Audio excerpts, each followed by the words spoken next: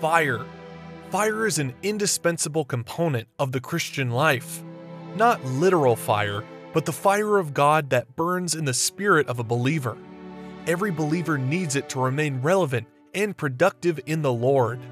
When the fire for God wanes, it leads to apathy towards the things of God. When there is no fire, you will lose the desire to read and meditate on God's Word as you once did. When there is no fire, your desire to pray will wane. You will become tolerant of sin and indifferent to righteousness if there is no fire. When there is no fire, soul winning becomes extremely difficult.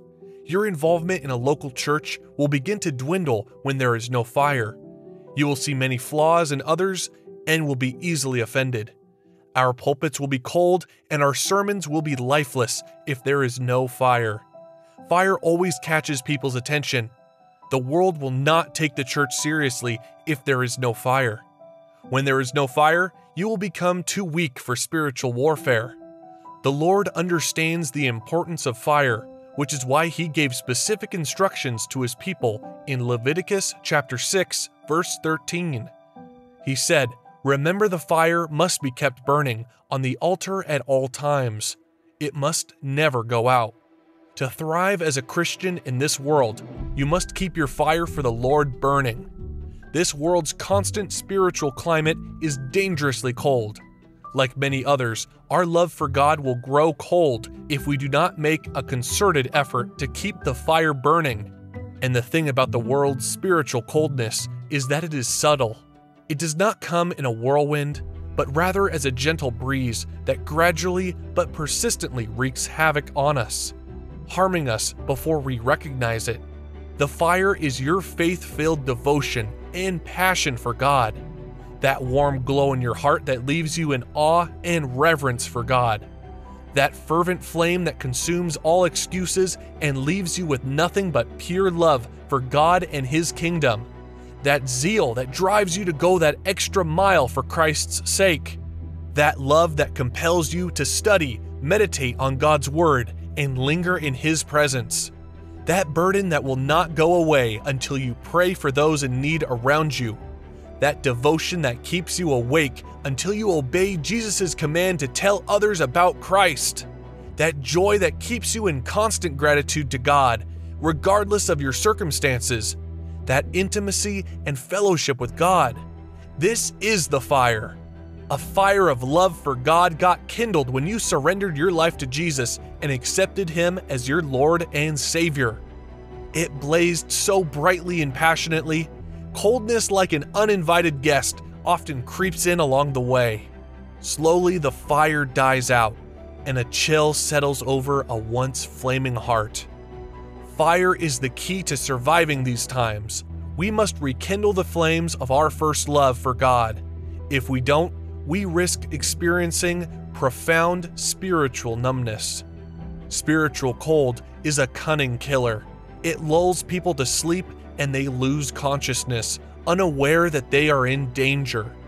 That is why our lives must revolve around fanning the flame, because the fire is essential to surviving the cold. Whatever else we are doing, we must keep the fire for God burning at all times. The fire will go out if we don't feed it. If the fire goes out, the temperature in our souls drops, and reigniting the fire requires far more effort than keeping the fire burning in the first place. Diligence in studying and meditating on the Word of God. Diligence in consistent prayers. Diligence in staying connected to a local church. Diligence in sharing the good news of Jesus. Diligence in exercising the gifts of God within you. All these are the oxygen that keeps the fire of God burning in our hearts. To keep our fire burning needs diligence, but its reward is a victorious, fruitful Christian life. The fire of God is too precious to lose. As a result, you must fight to keep it going. The devil is cunning. He will do anything to prevent a believer from being fervent in the Lord. He manipulates situations to put out the fires. He wouldn't mind having a believer work in a very legitimate, busy job to get him to stop praying.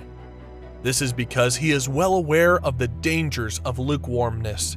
A lukewarm life is self-centered, a life lived for the sake of the flesh rather than the sake of God. A lukewarm life is complacent and easily conforms to the world. Talking to a lukewarm church, Jesus said, "I know all things you do, that you are neither hot nor cold. I wish that you were one or the other." Revelation chapter 3, verse 15.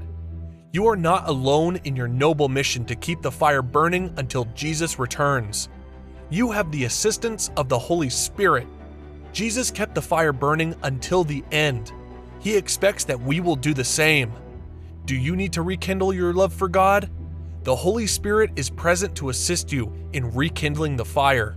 Go to Him right now. The world requires your zeal to see God. The term fire has different biblical meanings, but in this context, it is referred to as zeal, passion, and fervor. The fire referred to here is spiritual, not physical, although physical fire was employed in the Old Testament.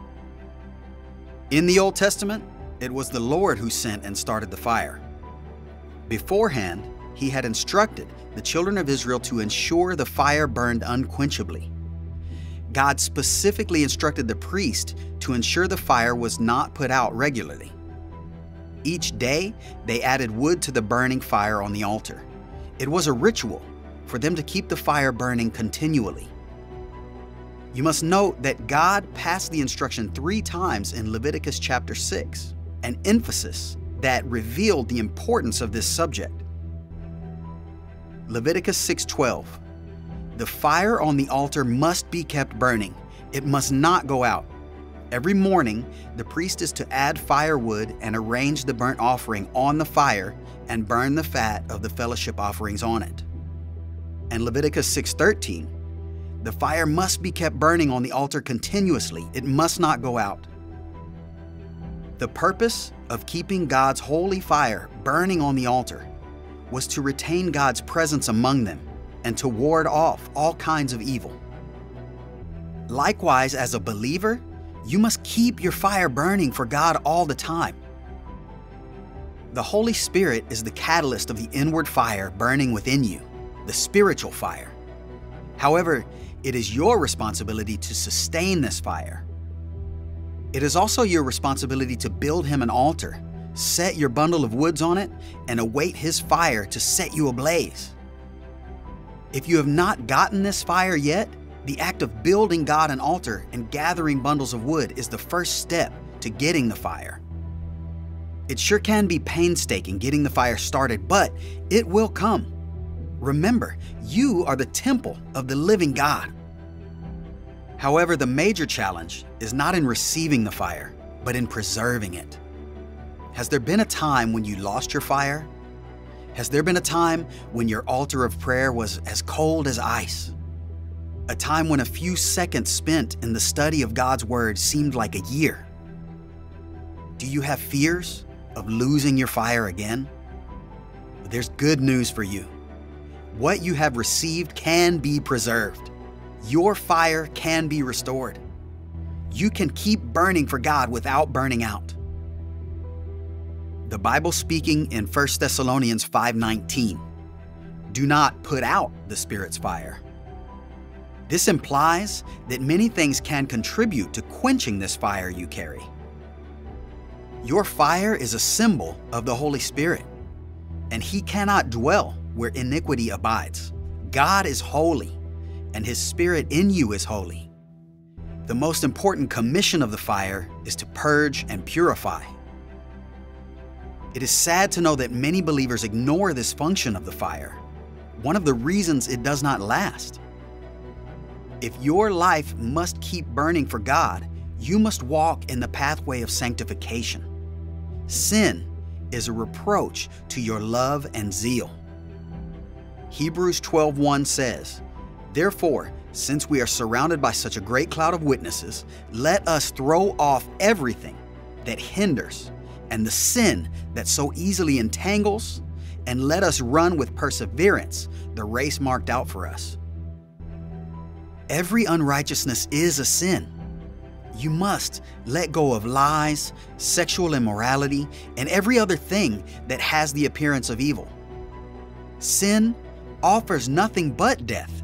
Death to your prayer life, death to your fasting life, death to your spirit, and eventually your body. Pursue a life of holiness if you want to keep burning. And unrighteous acts are not the only distractions to your burning intensity. Your desires and your motives also count. A man's heart is where his treasure is. Where is your heart? What do you hunger and thirst for? What are you obsessed with? Material things, affluence, or Jesus? If your answers to these questions do not point to Jesus, then the longevity of your fire is predictable. It will not stand the test of time. You have to wake up and pray yourself into alignment with the Holy Ghost. Let everything in you, including your thoughts, be restructured into His alignment. Your desires are like the raindrops on your burning fire. They will threaten it until they finally put it out. The Lord Jesus left a perfect example of a life burning for God. In the account of Luke chapter 6:12, it says, "One of those days, Jesus went out to a mountainside to pray and spent the night praying to God." This was one of Jesus' secrets to living a life of fire. An attack on your prayer life is a real attack. It is on the altar of prayer that you are being rekindled. There, the Father releases His oil upon you to keep you burning. You must ensure that your priesthood ministry of prayer never fails. This entails consistency in the place of prayer and not just a seasonal event. Satan understands that consistency is what attracts excellence, and he will do anything to make you consistent in everything but prayer. I beseech you, brethren, to take your time to analyze your spiritual altar. How fervent are you in the place of prayer? Are you hot or cold? You cannot afford to be lukewarm. You must arise from your slumber and thirst for the fire. Build a life of prayer. Have an insatiable desire for the Word of God. Surround yourself with men of prayer, for the Scripture says, "Iron sharpeneth iron." You have to be ablaze for God. It is not only for ordained men of God, but a necessity for every Christian to survive the confusion of this age.